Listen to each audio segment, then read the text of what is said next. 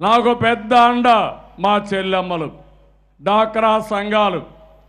ఇది ఇక్కడ కాదు, ప్రపంచం ఎక్కడ పోయినా నేను చెప్పగలుగుతాను. ఏ పని అప్పజెప్పినా భక్తి భావంతో క్రమశిక్షణతో ఒక పద్ధతి ప్రకారం చేసే ఏకైక వ్యవస్థ మా డాక్రా సంఘాలు. సాధికార మిత్ర పెడితే బ్రహ్మాండంగా చేశారు. గృహమిత్ర పెట్టి ఇండ్లు కట్టించే కార్యక్రమం మీకే ఇచ్చాను. బీమా మిత్ర పెట్టి ఇన్సూరెన్స్ ఇచ్చే కార్యక్రమం మీకే చెప్పాను. పశు మిత్ర పెట్టి పశువులకు కావాల్సినటువంటి దానా, అదే మరి సైలేజ్ గాని అన్ని ఇప్పించే బాధ్యత అప్పచెప్పాను. కళ్యాణ మిత్ర మీకే చెప్పాను. వెలుగు బ్యాంకు మిత్ర మీకే అప్పచెప్పాను. గ్రామ సంఘం అకౌంటెంట్స్ కానీ పట్టణ రీసోర్స్ పర్సన్స్ కూడా మీకే అప్పచెప్పాను. ఎంత బ్రహ్మాండంగా చేశారంటే నేను ఊహించలేదు. మధ్యాహ్న భోజనం మీరే చేస్తున్నారు. స్కూల్స్లో ఏవైతే టాయిలెట్స్ అన్ని కూడా పరిశుభ్రంగా మీరే పెడుతున్నారు. ఇప్పుడు కాంపోస్ట్ ఎరువుల కోసం ఇండ్ల దగ్గర చెత్త కూడా కలెక్ట్ చేసి, మళ్ళా పేడ కూడా కలెక్ట్ చేసి, మళ్ళా పొలాలకి కాంపోస్ట్ కన్వర్ట్ చేసి పొలాలకు కూడా పంపిస్తున్నారు. ఇది ఎక్కడా వేరే వాళ్ళు ఎవరు చేయలేరు. అలాంటి సమర్థవంతమైన నాయకత్వం మా చెల్లెమ్మలకు ఉండడం ఒక అన్నగా గర్వపడుతున్నా, ఆనందపడుతున్నా. ఎందుకు ఈ మాట వాడుతున్నానంటే మీరు నాకు అండగా ఉన్నారు. నేను ఒక పని అనుకుంటే ఎవరు చేస్తారని ఆలోచించినప్పుడు నేరుగా గుర్తొచ్చేది మా డాక్రా సంఘాలు, మా చెల్లెమ్మలు. నేను ఆ పని మీకు అప్పచెప్పాను. కొన్ని పనులు వేరే వాళ్ళకి చెప్పాను. కానీ మీకు అప్పచెప్పిన పని 195% ప్రజలు ఆనందంగా ఉన్నారంటే దీనికంటే ఏం కావాలో చెల్లెమ్మలు అని అడుగుతున్న ఒక అండగా ఆదేశిస్తే చెల్లెమ్మలుగా బ్రహ్మాండంగా ముందుకు పోయారు. ఒక సైనికులుగా పనిచేస్తున్నారు, క్రమశిక్షణతో పనిచేస్తున్నారు. అదే అన్నకు ఒక చెల్లెమ్మ ఇచ్చే గౌరవం నేను శాశ్వతంగా మీకు రుణపడున్నా. ఏం కావాలన్నా చేయడానికి నేను సిద్ధంగా ఉన్నా. భవిష్యత్తు కూడా మిమ్మల్ని కోరుతున్నా.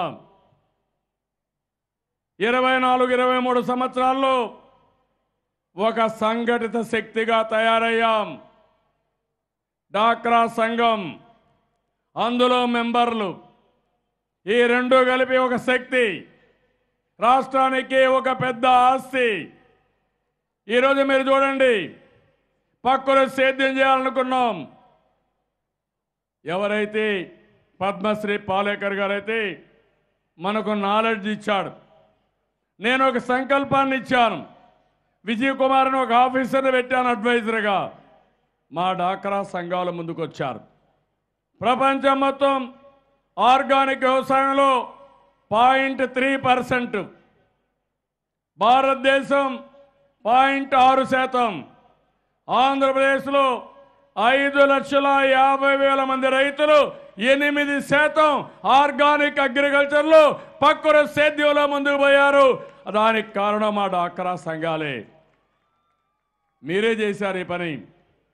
ఐక్యరాజ్య సమితిలోనే మాట్లాడాను. నిన్న దావోస్కు ఫోన్ చేసి వీడియో కాన్ఫరెన్స్లో మాట్లాడాను. నేను ఒకటే చెప్తున్నా, మా చెల్లెమ్మలు సహకరిస్తే ప్రపంచానికి ప్రకృతి వ్యవసాయాన్ని ఒక వరంగా అందిస్తామని మీ అందరికీ విజ్ఞప్తి చేస్తున్నా. దీనికంటే మించింది లేదు. ఎరువులు వేయం, క్రిమి సంహారక మందులు వాడం. ఈ పంట తింటే, ఈ ఆహారం తింటే మన ఆరోగ్యం బ్రహ్మాండంగా ఉంటుంది. ఇంకో పక్క చెల్లెమ్మలందరినీ కోరుతున్నా, 1500 వస్తువులు మీరు తయారు చేస్తున్నారు. ఇంకా పెంచుకుందాం. మనకుండే వనరులు, మనకుండే తెలివితేటలు, మన దగ్గరుండే నైపుణ్యాన్ని ఉపయోగించుకుందాం. ప్రపంచంలో ఉండే బెస్ట్ మెషిన్స్ కానీ, బెస్ట్ టూల్స్ కానీ, టెక్నాలజీ కానీ నేను తెప్పిస్తాను. స్కిల్ డెవలప్మెంట్ ద్వారా మీకు శిక్షణ ఇప్పిస్తాం, ఇంటి దగ్గరనే ఇప్పిస్తాం, మిమ్మల్ని కూడా ఒక పారిశ్రామికవేత్తలుగా సమర్థవంతమైన ఆంట్రప్రెన్యూర్స్గా తయారు చేస్తాం. నేను మార్నింగ్ చూశాను, ఒక చెల్లెమ్మ మాట్లాడింది. 9వ తరగతి చదివే సమయంలో పెళ్ళయింది. పెళ్ళైనాక డాక్టర్లో చేరింది, పిల్లల్ని బాగా చదివించింది. ఆవిడ కూడా BA పాస్ అయింది. కొడుకు MBAకి పోతే ఆవిడ కూడా MBA చేస్తూ కొడుకుతో కూడా పోటీ పడి చదువులో ముందుకు పోతుంది ఆ చెల్లెమ్మ. అది స్ఫూర్తి.